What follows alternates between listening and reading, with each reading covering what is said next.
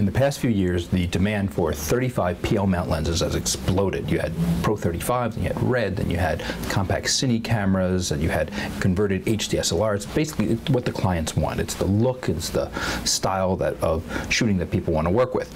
Most of the lenses that have come out, there's been a lot of new lenses that have been made and made available. Most of them have been prime lenses, sets of prime lenses. And one of the say limitations of the range of lenses that have come out is that there haven't been a lot of wide-angle lenses. It's generally been more to the middle and longer, just the most popular lenses. Well, Focus Optics decided to go a different way. There's a little bit of a hole in what's available out there. They came out with this. This is a zoom lens. This is the Ruby 14 to 24 T2.8 Zoom Lens. It only weighs 3 pounds and it's quite petite. It's 138 millimeters from front to back.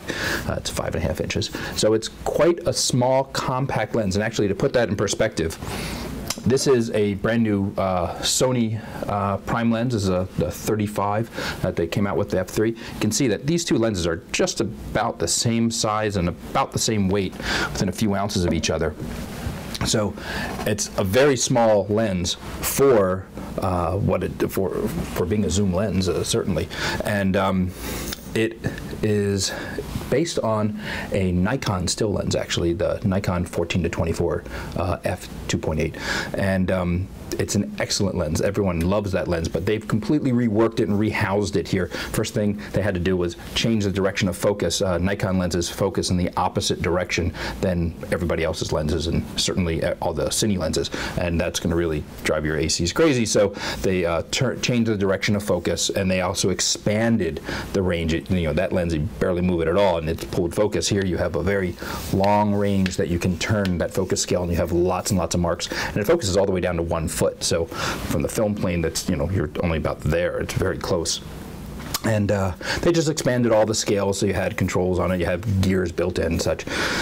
And this lens looks fantastic. It looks fantastic in Super 35 because you're using the sweet spot of the lens, because this lens is designed for full frame 35 or VistaVision. It looks great in that format as well. If you want to shoot it with VistaVision, you actually have to take off this front housing. I'm not going to take it off all the way, but this front ring gets replaced with this front ring, and that has little cutouts in it so that it doesn't block the frame. It doesn't vignette because it's just so wide a lens, 14 on the wide end. But if you, the reason you would want to have this is this way you can fit a lens cap, or you can fit it into a matte box neatly, and it's 110 millimeter standard size on the outside. And actually on the inside, it's threaded to 102 millimeters. That's a standard filter size. So you could screw a filter directly on this lens if you wanted to just go really lightweight and small. But seeing is believing. Let's put it up on the camera. So here we are now with the 14 to 24 mounted up on the camera. This is a Sony f3, so that's a Super 35 sensor that you're looking at with this lens. We're at 24 millimeters right now, and the first thing you notice, besides the fact that I'm only about 2 feet away from the camera, is that the lines behind me remain straight. They don't curve. And well, let's see what we can do for close focus. I'll just take the lens and focus all the way in.